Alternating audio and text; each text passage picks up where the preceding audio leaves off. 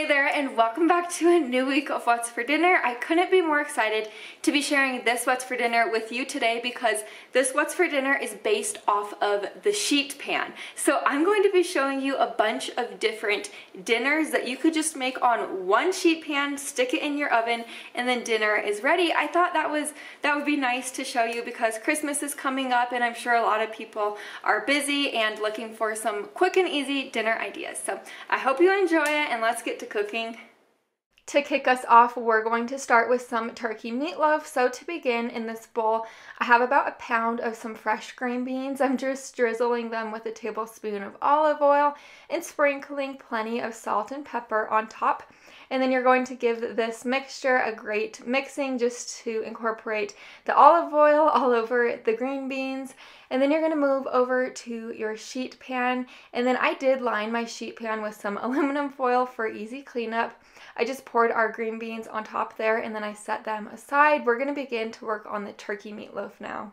In this bowl, I added our pound of ground turkey. If you prefer to use ground beef for your meatloaf, you could use ground beef as a substitute. Then I added a third a cup of panko breadcrumbs along with a half of a diced up onion, 1 egg, and your ketchup. I added about 2 tablespoons of ketchup and about 1/4 teaspoon of some thyme. I love adding thyme just because it adds great flavor. Then you're going to add a little bit of some salt and pepper to taste. For our very last ingredient, I'm adding 2 teaspoons of some Worcestershire sauce. If you prefer coconut aminos, you could add 2 teaspoons of coconut aminos as a substitute. And now I'm just going to mix this all together. I ended up mixing it up with my hands just because it was that much easier. So now over to my sheet pan. I did grease it with plenty of some nonstick spray. I'm just going to make 4 miniature meatloafs.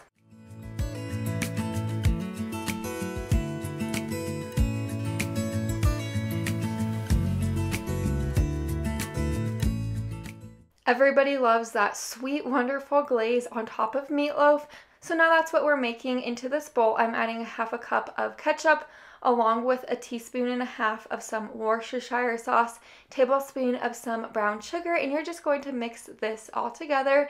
Pretty simple. To the tops of our meatloaf, we're going to generously pour our glaze right on this, and then you're going to brush it out as even as possible. This is going to go into a preheated oven to 425 degrees for about 30 minutes or until your meatloaf is thoroughly cooked through. Here is my meatloaf and green beans all cooked through. I love making this recipe because cleanup is such a breeze and this has so much flavor. Now we're going to be making one of my all-time favorites, bruschetta chicken and potatoes. We're going to begin on the potatoes first. I'm just dicing up 1 pound of golden potatoes into smaller pieces. To my potatoes that are now diced, I just added a tablespoon of some olive oil along with some salt and pepper. I kept the seasonings pretty simple on the potatoes because the chicken has so much flavor. I just mixed this to coat the potatoes.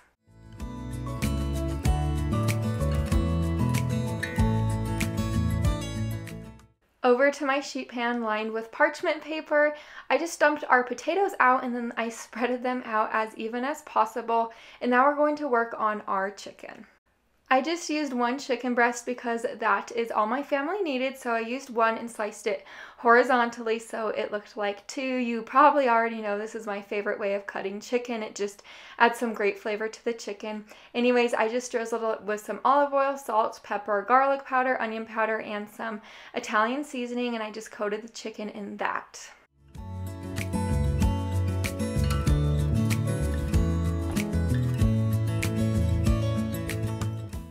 I plopped our chicken right on our sheet pan and then I placed this into a preheated oven to 400 degrees for about 20 minutes or until our chicken was cooked through. And just like that, now our chicken is completely cooked.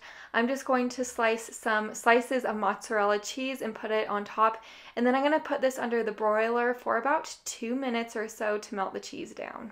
For our bruschetta topping, I'm just dicing up about 2 leaves of basil along with 1 Roma tomato. I actually ended up using around 2 Roma tomatoes in the end. Just use more or less depending on your taste preference. And then I added in 3 cloves of garlic.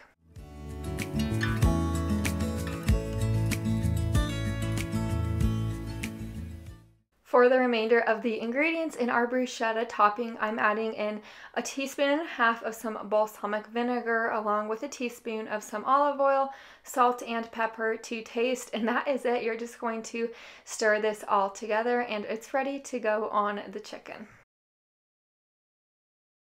Here is the finished product. I just put that bruschetta topping right on top. We like it cold, but some people like theirs warm, so you could stick this back into the oven after you add the bruschetta topping to have the tomatoes warm up. But this turned out so good. This is such a yummy, flavorful meal. Now we're making a Hawaiian sheet pan dish. This one is so good. So to get it started, we're going to dice up 1 green bell pepper along with a half of a purple onion into smaller pieces. Now we're going to make the yummy glaze that goes on top of this dish. So I have a 20-ounce can of crushed pineapple right here. You're supposed to get diced pineapple. That's what you're supposed to buy from the store, but I accidentally bought the crushed pineapple. Anyways, you're going to want to reserve all of the excess juice in it, so I just put it into a measuring cup like this. Now to my diced up chicken, I added in our veggies. This is just about a pound of chicken that I diced into smaller pieces. You're also going to want to add 10 ounces of diced up pineapple. Like I said previously, I accidentally got the crushed pineapple, so that's what I added.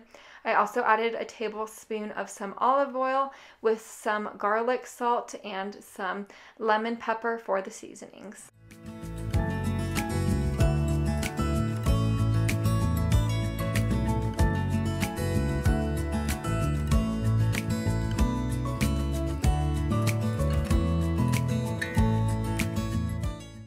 To my cooking tray lined with some parchment paper, I added our mixture right in there, and then this went into a preheated oven to 420 degrees for about 20 minutes or until our chicken reached the internal temperature of 165 degrees.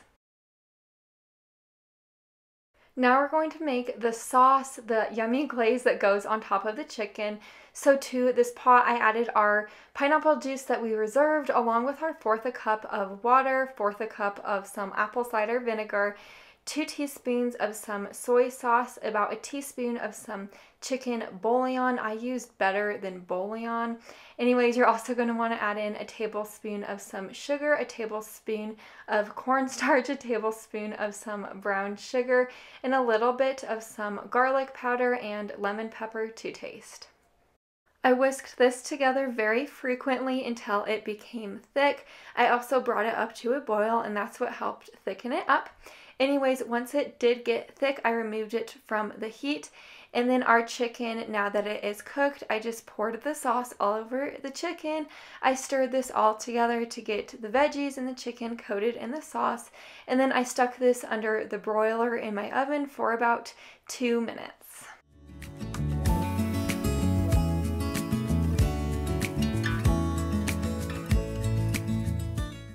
Here is my plate of food. I just served this on a bed of some white rice.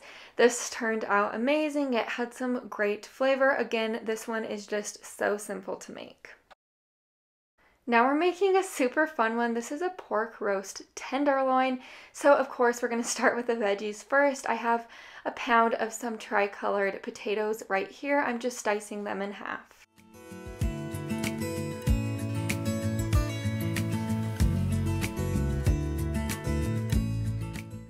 To ensure this has plenty of flavor, we're going to begin on a sauce that goes on top.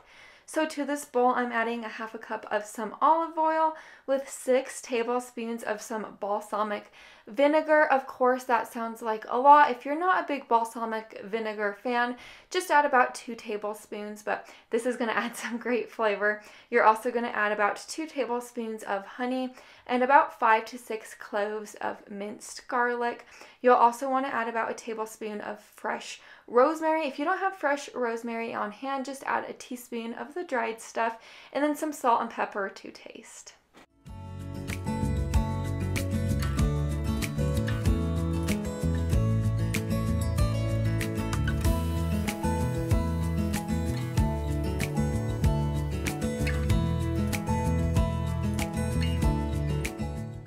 I whisked this mixture all together, and then I removed about 1/3 cup of this for the veggies, and I just set that aside. So for our pork tenderloin, this is a 2-pound pork tenderloin I got from my store, and then I just removed it from the case, and then I just damped it with my paper towels to make it a little bit more dry.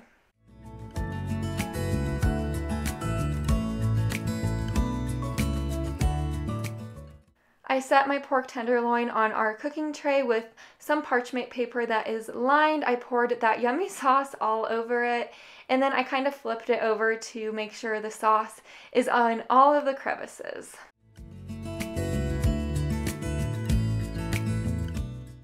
For our veggies now, I just have our potatoes that we chopped up, and then I have about 1/2 pound of some carrots, and then I poured our sauce that we reserved right on top, and then I just mixed this all together to coat the veggies.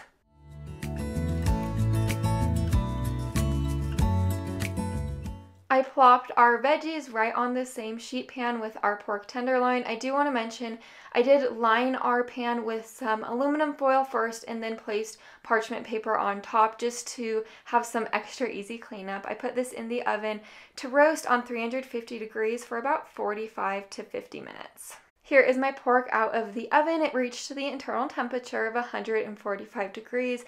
This came out so good. It had some wonderful flavor. My only complaint was the potatoes and carrots were not soft enough to where my family likes them to be. They were definitely soft, but we like them on the more soft side, I guess I should say. So next time I just cut the potatoes and carrots into smaller pieces. This one is definitely a family favorite that we're making. We're making some cod, sweet potatoes, and broccoli. So I just began with the veggies first. I chopped up 2 sweet potatoes into smaller pieces. I peeled them, and then I chopped up 1 head of broccoli. I put it into this bowl, and now I'm going to be adding about 1.5 tablespoons of some of this zesty Italian dressing. It just comes in the packet form, and we make the dressing at home. I get it from Walmart. And then I added about 1/2 teaspoon of some garlic salt on top with a small amount of some of this Mr. Dash lemon pepper, and then I just mixed this to combine.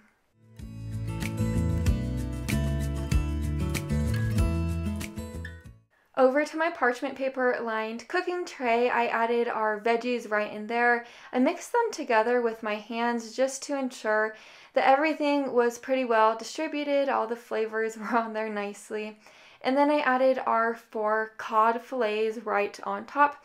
And then I just drizzled some more of that Italian dressing on top. It's just going to give it some great flavor. And then I added a little bit more lemon pepper and garlic salt to each side of these fillets. I placed this into a preheated oven to 425 degrees, and this baked for about 20 to 25 minutes or until it reached the internal temperature of 145 degrees.